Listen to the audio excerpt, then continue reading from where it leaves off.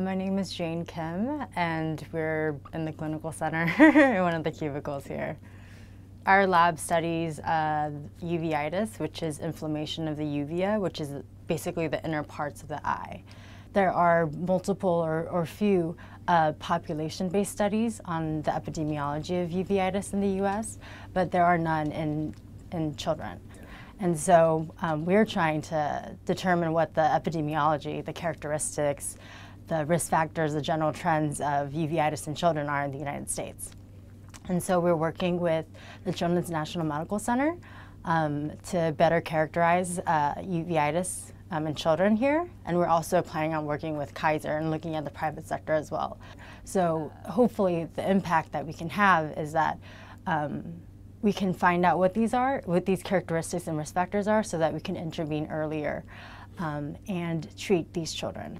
So I grew up in Los Angeles, California. My parents were not in research at all or in the health sciences or medicine.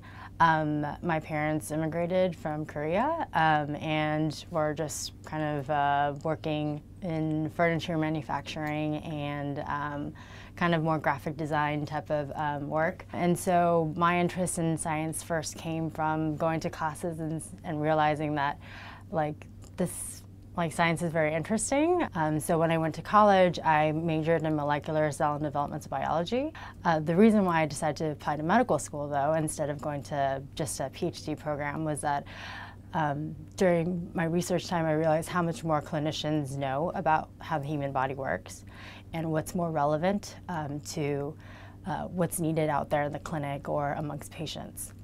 And so that kind of drew my interest into applying to medical school and becoming a doctor who actually does research as well. I work on multiple projects here, and I think that's kind of one of the good things about working here is that I get to not just do my own project that I'm leading, but also help other people working on their different projects.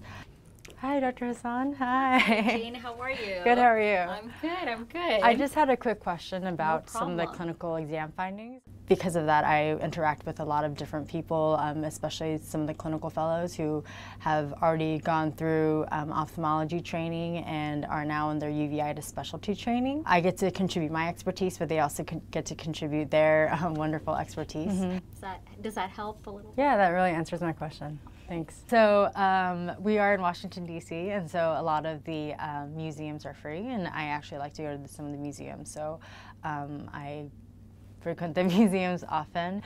There's also a lot of hiking around here as well, and so I really, being from California, I really like the outdoors, so I try to do that as much as I can.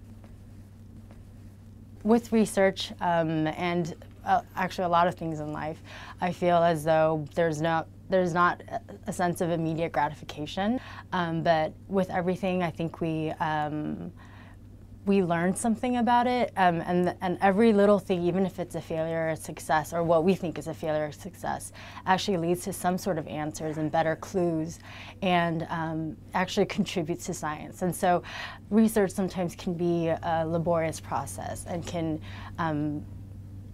can really depend on sometimes other people, and it may lead to some frustration, but really at the end of the day, we're all contributing to something really great. Any other patients or cases you want? I guess the best advice that I can give them is to always have a goal and work towards it. Sometimes it may be discouraging because you'll always see someone who's better than you, or someone who I don't know, may have had better opportunities, and so have a lot more on their resume than you may have. But I wouldn't be discouraged.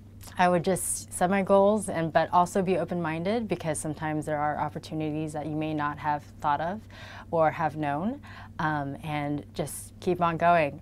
That's all I can say. Just keep on going.